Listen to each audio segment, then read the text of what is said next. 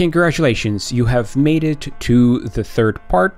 Keep it up because there's lots to learn from these videos. And in this video, we're going to take a look how to use if statements and a for loop.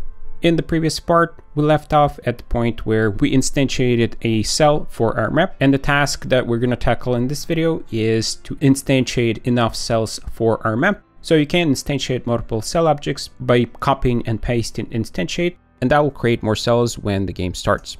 But that's not an approach that we want to take to create all the necessary cells for our map. So instead, we're going to take a look at another thing that can help us with this, and it's going to be a for loop. Before we take a look at a for loop, we need to add some check to avoid a problem that we potentially can have. So the potential problem that I'm talking about is if we go to Unity, select our canvas, and then under our script, if we have nothing selected for our cell prefab, if we run the game, you can see that we're getting an error and it's saying that the variable cell prefab of the game object has not been assigned, and we're trying to instantiate this game object. So a way we can prevent this error is by going inside here and in start, where we actually are planning to use our cell prefab. Before we run instantiate, we can check if our cell prefab is actually available. And the way we can do that is by using an if statement. And inside of the if statement, we can pass a condition that we're looking for. The result of the condition needs to be true or false. And the condition that we want to check for is if the cell prefab is not set. So we can get our cell prefab variable and then use equal to compare if it equals to null. Whenever a game object variable is not assigned, it equals to null. And by checking if it actually equals to null, we can catch the error before it happens. So if the cell prefab is null, we can put some code inside of curly brackets. So the first thing that I want to do is debug.log error, and we can write an error message saying that cell prefab needs to be connected. That's the error message that we're going to display. And after we display this message, we want to stop executing the code that is after this statement. And one way we can do that is call return. Now, when we call return, we return the value that this method is supposed to return. And since this method is returning a void, we don't have to pass any value as return. And this check right here, if cell prefab equals to null, will prevent us from getting an error from the instantiate function. And it will give us an error message that we can see and fix the problem if we ever run into this issue. Now let's click save and try running it.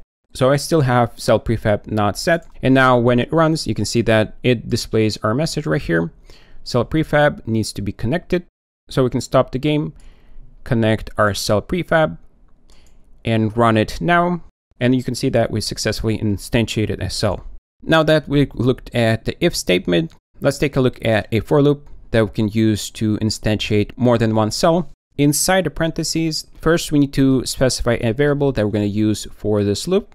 Let's create a new variable of type int. We'll name it I, and we'll set it to equal 0. 0 is going to be our initial start value. After we initialize our variable, we can put semicolon. The second thing that we need to add is the condition that we're looking for the for loop to run. And the condition is the same condition that we can pass in for the if statement.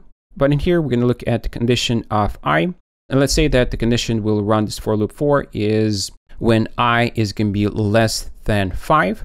After a condition, we can put the semicolon. And the last part of the for loop is how much we actually want to increment our I by. So each time that for loop is done, it's going to run this part. And we can say I++, and that will increment I by 1. We can also say that I equals I plus 1. That's the same thing, but this is a shorter way of doing it. So let's do that. Add curly brackets, and inside of the curly brackets, we're going to have the instantiate function. Let's save the file, and if we run it, we get 5 cells.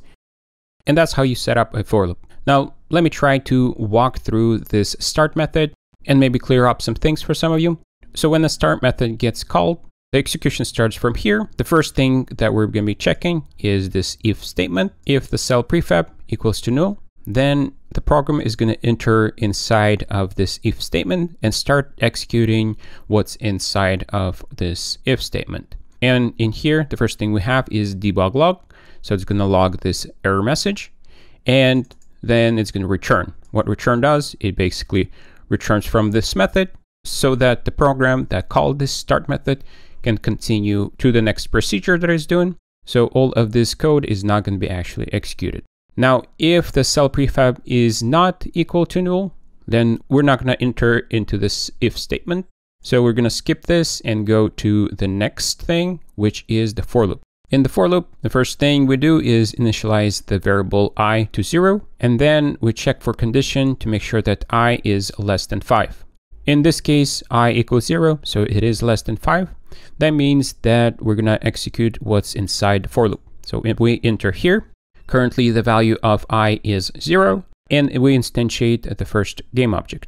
After we're done instantiating the object, we're done running the code in the for loop, and it returns back here and runs this I++, which adds 1 to I. So I becomes 1, and it checks for condition again. If 1 is less than 5, which it is, we enter the for loop, I equals to 1 this time, instantiate another object, increment to 2, instantiate another object, increment to 3, to 4, and then once we increment it to 4, we come back here, it increments to 5.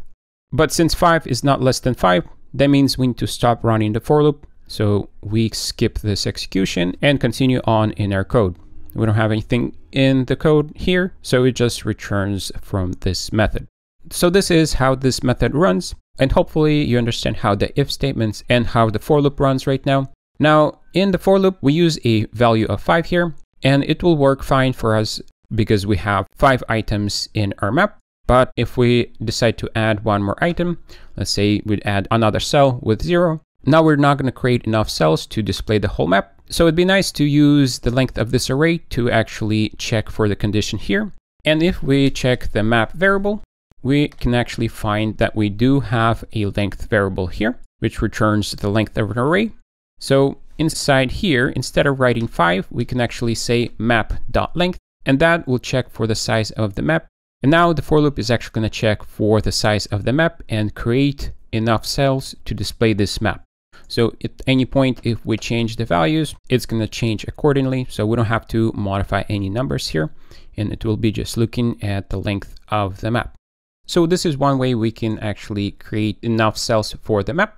But there's another for loop that we can run, and it will look even cleaner than this. So what we can do, first, let's comment this out, and you can comment multiple lines by selecting the lines. You can hold Control, click K, and then slash. That will comment those lines out.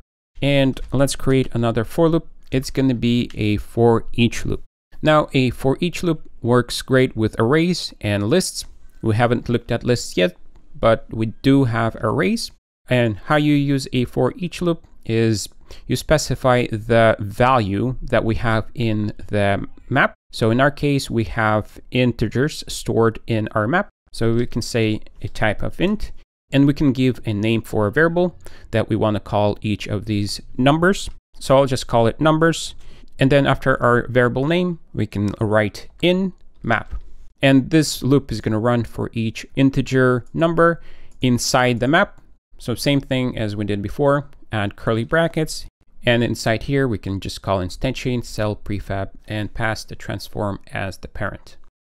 So I showed you two options of using a for loop, and how I decide which one to use is if I actually need the index position inside of the for loop, then I would actually use this approach. But if I just want to go through the map and I'm not using the index position, then I would go with this approach. Now with this, we're going to finish for this part. And in the next part, we're going to look at how we can pass this number to our cell class. So we're going to be looking more into classes and how the classes work. If you have any questions, write in the comments. Click on the like button if you enjoyed the video, and I'll see you in the next one.